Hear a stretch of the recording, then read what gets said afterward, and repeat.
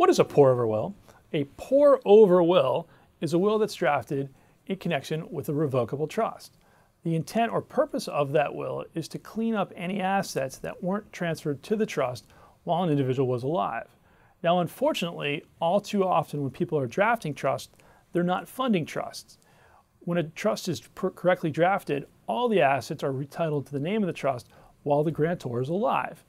The pour-over will only really comes into effect when an asset has been forgotten or that the asset didn't exist until the time of a person's death.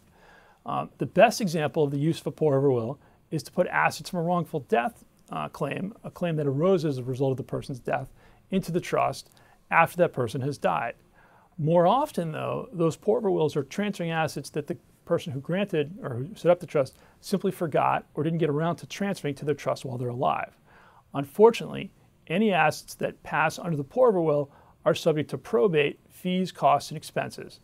And the individual granting that pour-over will see themselves paying additional costs because they didn't get around to transferring those assets while they were alive.